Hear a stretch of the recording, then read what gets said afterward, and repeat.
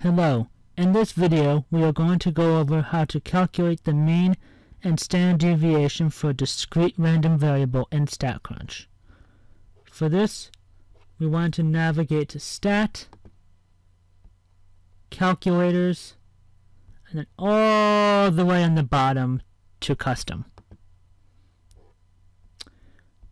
Now for this we would need our values in and our weights in.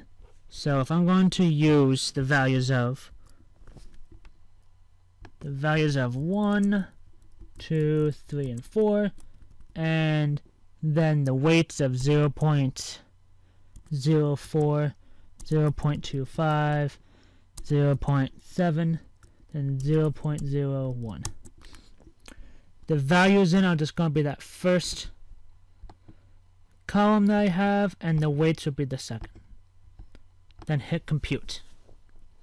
Here it gives you a graph of that particular discrete random variable, and then it gives you both the mean and the standard deviation. And then based upon that discrete random variable, we could perform calculations based upon it, which, as you can see on here, I have x is less than or equal to 3. That's going to be equal to 0.99. If I don't do that, if I change that to be any other value, we would have different calculations based upon it. Like 3 is x is greater than or equal to 3. That's 0.71. If I do an equal, it'll give you the same exact value that I got from the table that I provided in here.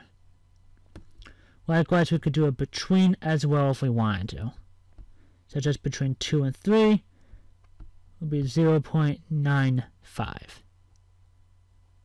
Thank you.